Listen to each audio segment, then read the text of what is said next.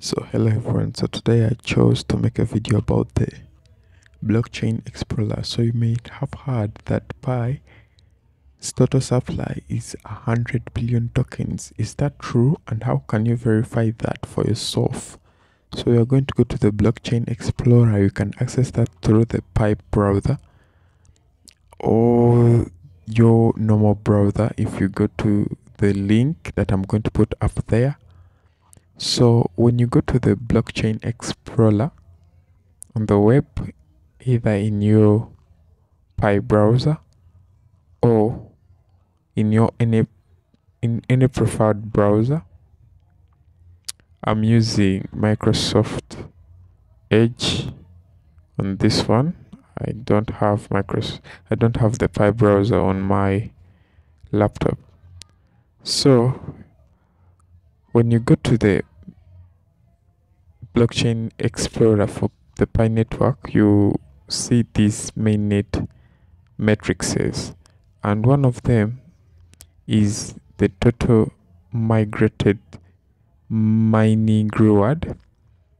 The total migrated mining rewards, these are the rewards that have been, one, they have been mined, and two, they have been successfully migrated. It means the owners of these rewards have passed their KYC and they have migrated their rewards to the enclosed mainnet.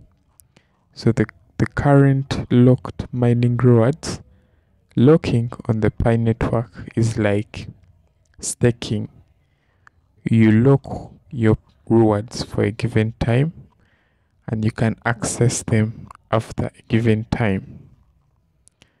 So approximately 70% of the total migrated mining rewards have been locked. So that's a good thing for the community. It shows that the Pi ecosystem is a strong community.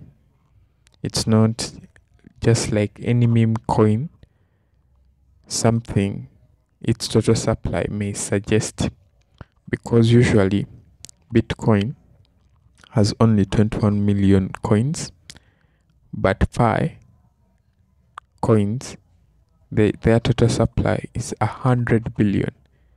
So you may think Pi is just like any other meme coin that's not going to be strong.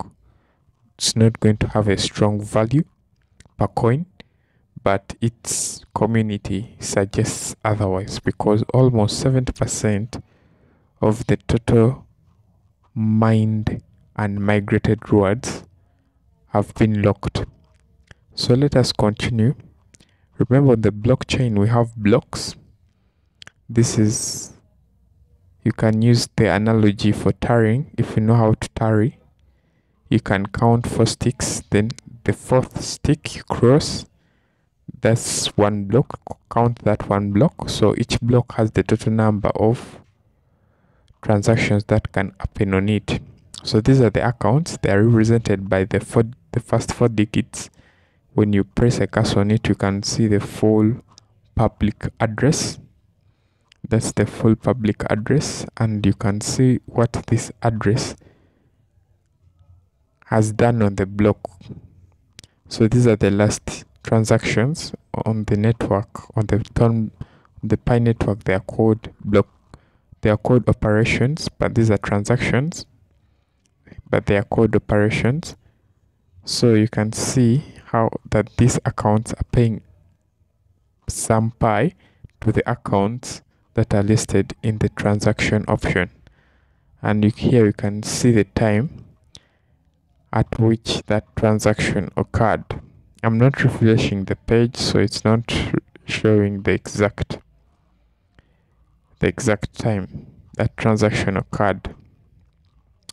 So we have seen that we have transactions. Let us see if we can find any interesting transaction. So you can see that this account has paid 177 Pi to that other address. If you are not getting any and you can find something for 200 here, it's really interesting. navigating the blockchain. So we have blocks, and now this is what they call a block, and this is the latest block we are on. We are mining right now. So I'm going to go ahead and click on these blocks, one of them, such that I can show you. So this is the block. So when you click on the block, it takes you direct. So a block has different attributes or properties it contained. One is time, the time at which that block was mined. So you can see the time they are up is the first attribute. Then we have the hash. The hash is very important in the blockchain technology. It helps in mining. It gets a bit technical. I'm not going to go deep. I don't know much, but also I just want to keep it simple. So let me preserve the little I know, but the hash is very important. And here on the Pi blockchain, we can see other properties or attributes of a block in the Pi blockchain. So the block has time, hash, it has a, and this is its number. It has that's the number of the block we are mining right now, and it has time, hash, it has the privy hash, and the privy hash is like the previous hash. These are the number of operations on this block. These are the number of failed operations and the maximum transactions per block. So we have 1000 transactions per block, but we can see that we only have one operation that has took place. Or if you look down, we can see that the number of total transactions is 1. So yeah, this block is still virgin. It still has a lot of transactions to be registered on it before it's fully utilized. Remember, the maximum transaction are 1000 per block. In the more properties, you can look on the other side. We have the base fee, we have the base reserve. I'm not going to go into details. You can search or comment if you want me to make a detailed video about this. We have the fee pool, but most importantly is the total coins. So the total Pi coins of the block on the Pi blockchain are 100 billion. So the total coins on the Pi network blockchain is 100 billion Pi coins. Yeah, that's really a big number. So I want you to let me first go back and relate with the 3 billion that was mined and migrated. So we have seen that the total coins on the Pi blockchain is 100 billion. So the last Pi coin to be mined will be the 100 billionth coin. And here down you can see the protocol version. That's a bit also more technical. Let's leave that for now. But I want you to put this in contrast, because if the total number of coins is 100 billion and the mined and migrated rewards are only 3 billion, so you can put in contrast. It's more of 3%, only 3% of the total Pi coins have been mined.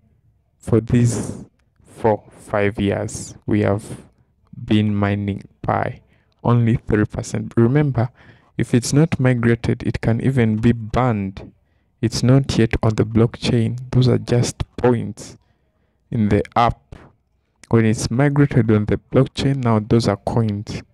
So before you verify, you just have points on the cloud. The other thing I want to talk about is searching for your public address. You can put your public address in the search tab up there, and then you can see the assets you have, the balance, the limit, and other things that I'm not going to go into deep. If you need a deep video about the blockchain, also if you go to the blockchain explorer, you can switch from testnet to mainnet, and I had switched from testnet to mainnet. You can see blocks, transactions, and payments. And if you're in the blockchain explorer, then if you want to see the result I've been seeing, you have to switch from testnet to mainnet. When you just log on to the blockchain explorer, it's usually in the testnet, so you switch it to the mainnet. Thank you for watching. Bye bye. Subscribe to this video and like this video if you found it useful. Bye.